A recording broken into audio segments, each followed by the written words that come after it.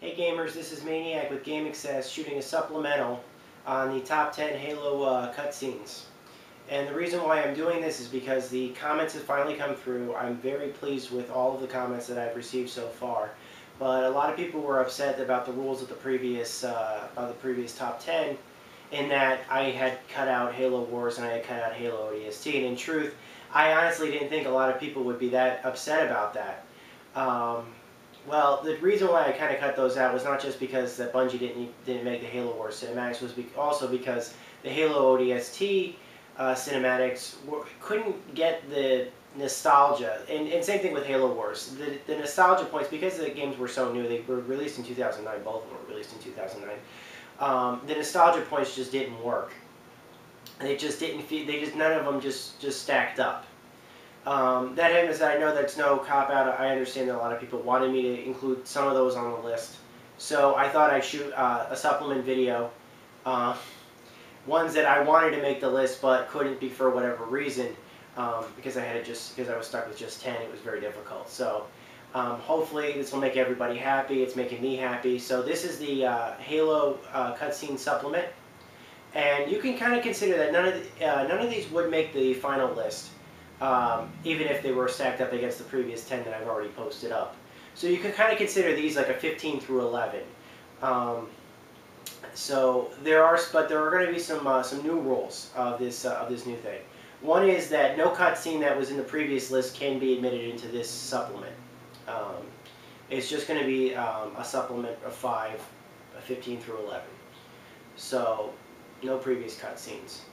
Secondly, the scores are graded the same. They will be graded on story, music, setting, quotable dialogue, and of course the nostalgic. So the scores will still be the same. So everybody, sit back and enjoy the top 10 supplement, Halo cutscenes. And this is number 15, and number 15 is the opening cutscene to Halo Wars, and there's actually a few good reasons why. This was a fantastic cinematic.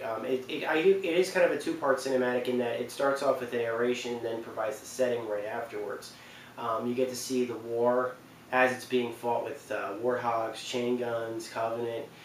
You get to see the battle, some of the battles for what it took to claim back Harvest. The guy who played Captain Cutter did a fantastic opening narration to set the scene. The CGI graphics were just phenomenal all around, getting to see the planet. And it kind of reminded me, when I first saw this cutscene, it was during some kind of preview moment. I think it was probably for a GameTrailers.com TV show. And it just went to show that obviously this was going to be something new. That this was going to be a different kind of Halo game.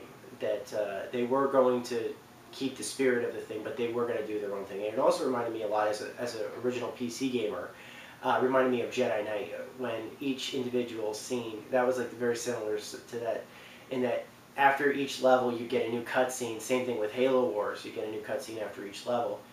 You wanted to see that cutscene. Those cutscenes looked fantastic. You wanted to see the next cutscene, so it was a real good incentive. And that's why it's number 15.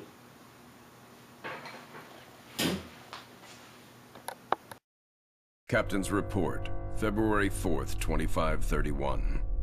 5 years. 5 long years. That's how long it took us to get Harvest back. Go, go, go! Move on it! I've been hit!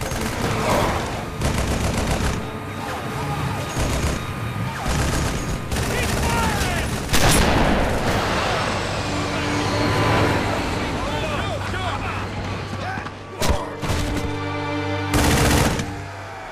At first it was going well.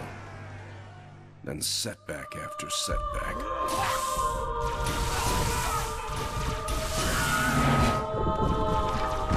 Loss after loss. Made what was going to be a quick and decisive win into 5 years of hell.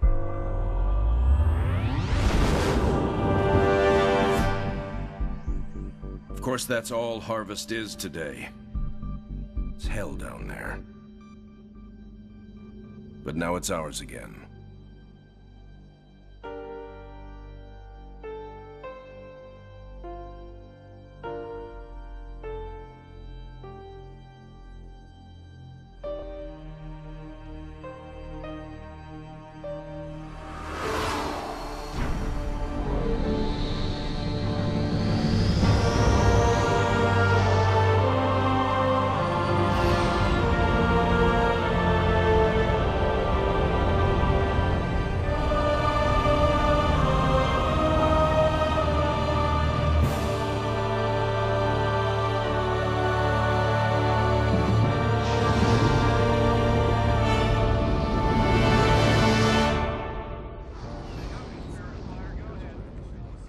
Serena, status.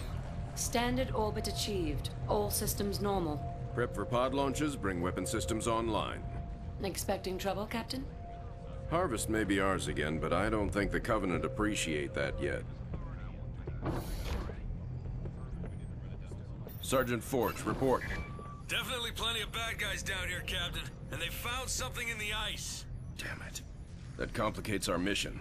Anders, what have you got? Captain, scans of the northern polar region show some interesting Covenant activity on the surface. There's some kind of structure down there. What do you think they're looking for? That's what we're here to find out. We're to bring Alpha Base up to operational status and take control of that site. I'll get my equipment ready, Captain. Lady, there's no way you're coming down here on the first bird. Sergeant Forge, pull back to Alpha Base. I'm sending you some backup. Roger that. Forge out. So, nothing too difficult then? It might be the key to this whole war, Serena. It's worth the risk.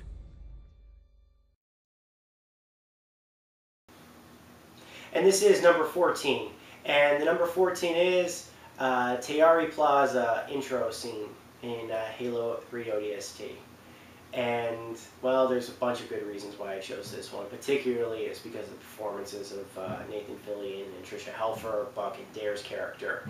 This was a great way to show different ways to... This was a great way to show a different kind of way of telling a story from character to character. But also, they were feeding us exposition, but it didn't really feel like exposition. The two of them were arguing on the radio. We never see Tricia Helfer. We only know that she's pretty much stuck in her pod after the events of what happened. They got separated, and we only see Fillion, but we hear her over the radio. And it's obvious that those two had some serious background. Like it was that the relationship was certainly more serious than we were originally led to believe. In fact, it had a great line. There were a bunch of great lines, but the best line that I liked was when she says, "Do you remember that night, that morning after that night?" And he says, "I can remember not getting an answer." And she says, "Say again, Buck. I didn't catch that," because the radio was broken up or something. And he does it. He doesn't say it again. So it's obvious that he had asked her to marry him, and she had never given him an answer. And then that was basically the end of their relationship right there. And that was really a great moment. So that's why it's number 14.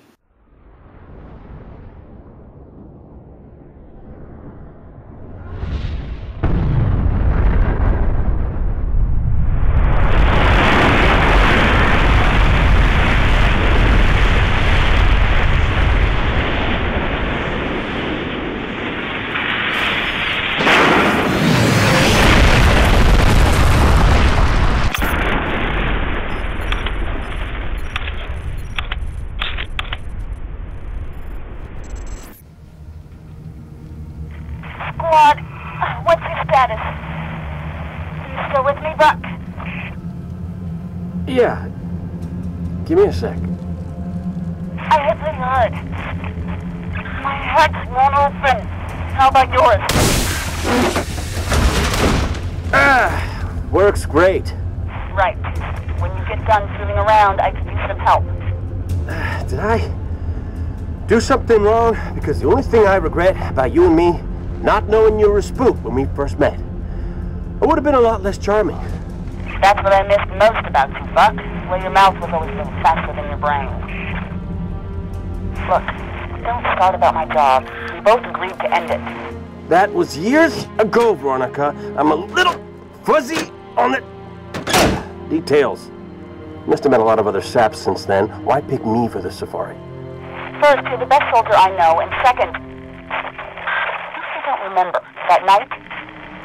What you asked me in the morning? I remember not getting an answer. Say again, Buck. You're breaking up. I said stay put. I'm on my way. We miss our LZ. This grid is packed with Covenant. Be careful. I appreciate the concern. Won't be much of a rescue if you're dead.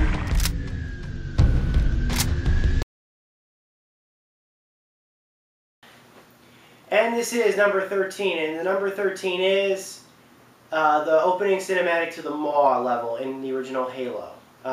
There is actually, I know this is this may seem like, well, this is a regular Halo cutscene. This could have made the list. It came very, very close to making the initial top 10. It was on the very bottom.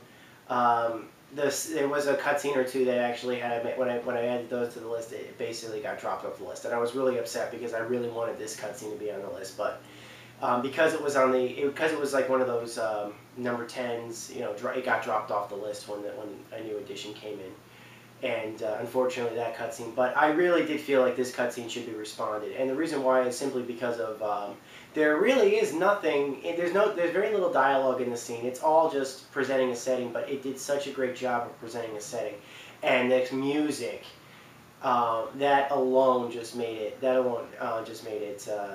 Marty O'Donnell's music in that scene. When you see just the camera moving through, and we see the wreckage of the Pillar of Autumn, and the Master Chief and Cortana are flying towards it in a Banshee. You just think, oh my gosh, what a beautiful scene, and that music just made it so great. And then of course it capped off with that very humorous bit where the Master Chief intentionally crashes the Banshee simply to piss off Cortana. It's a great moment, and that's why it's number 13.